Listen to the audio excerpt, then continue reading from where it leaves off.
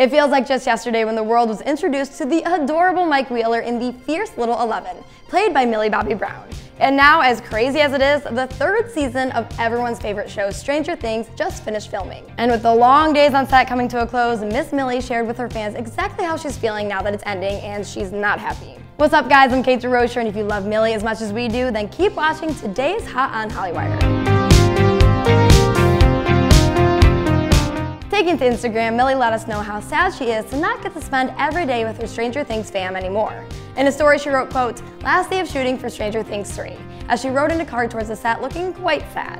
We feel you, Millie. I can only imagine how weird it is to go from seeing the same people every day to hardly getting to see them until the show is picked back up. But while Millie's sad the filming has come to a close, we're excited because that means we have new Netflix content to binge watch coming soon.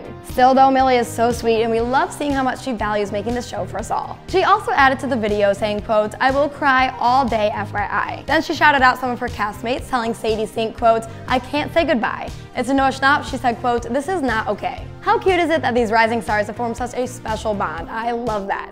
And their chemistry off screen is so evident in what we get to see on screen too.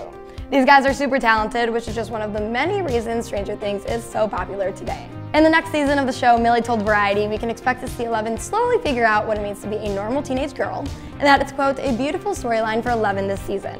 Well, I'm officially excited. Are you? Let me know what you're most stoked to watch in the next season of Stranger Things below, and then subscribe and stay tuned for more Hot on Hollywire.